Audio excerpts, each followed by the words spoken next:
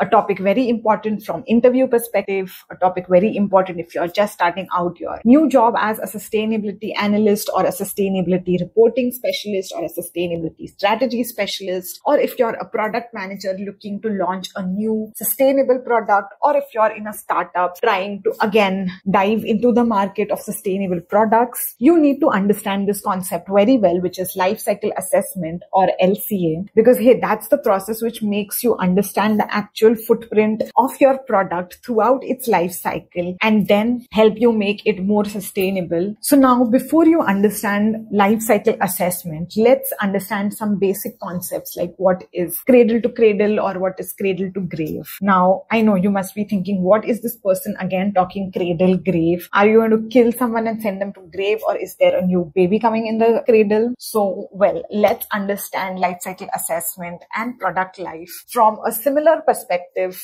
like a human being, of first being in cradle, then going through entire life cycle stages, and then finally dying and going to the grave.